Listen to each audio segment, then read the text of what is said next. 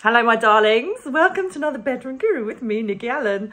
I've had a lot of interest in this. Don't look like it in the views, but hey ho, I'm going to do it anyway. Lots of people have emailed saying how interested they were in the story here and TikTok, to be fair. So I'm going to give you another psychic detective story. This one is about Ronnie Fuller.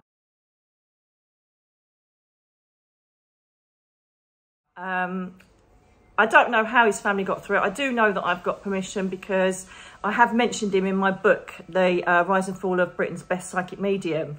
And basically, he was subject of a hit on his doorstep. And unfortunately, a drive-by shooting took place. Sounds like America, doesn't it?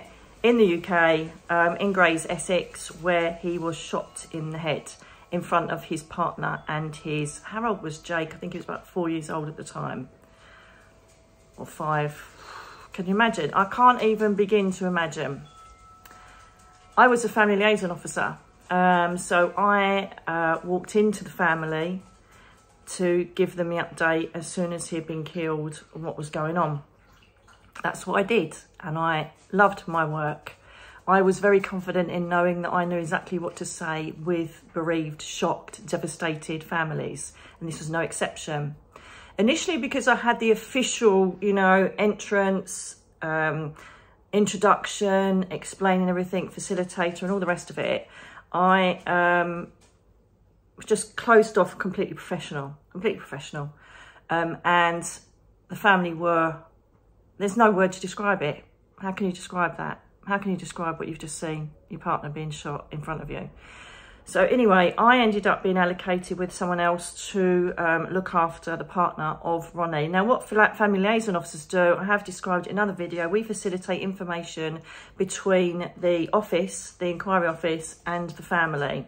We also have a look into the family. It's quite a difficult situation to be in because, you know, sometimes family members are responsible. And so you've got to, it's a very fine line between asking and noting behaviours of family. It's quite a very difficult job.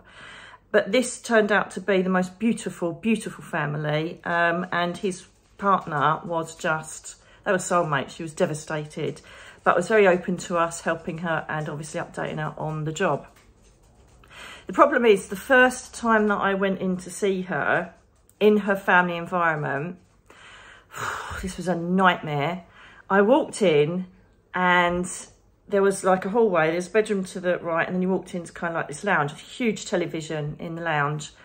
And I walked in, I thought, oh my God, no. So she had, I think it was Ronnie's mum, no, sorry, not Ronnie's mum, her mum and dad and family members sitting there all like looking up at me expectantly. And Ronnie was standing by the television in full form. I was like, oh shit, no.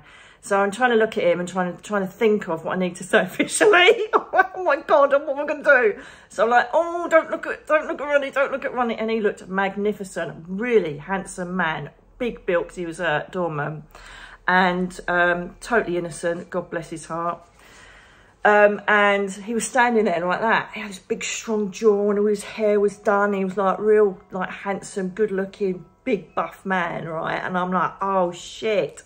So I'm like trying not to look at him. He's going, hi, like that. I'm going, oh my God. So he'd obviously got over this trauma really quick because he's standing there. This was supposed to be about a week on, a week in, and he's standing at the television.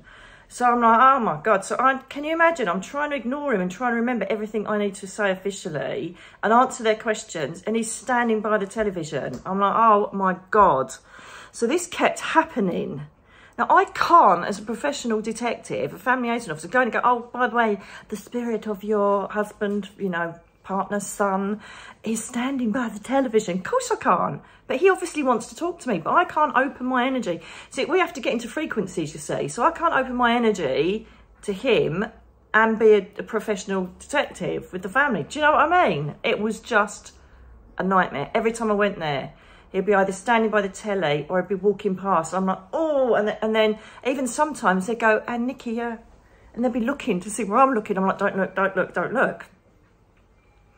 Then he kept showing me the character Johnny Bravo, right? Now, for people who don't know, he's like this really square-jawed, really cool dude that's a cartoon character. Google it. Actually, I'll put him on now.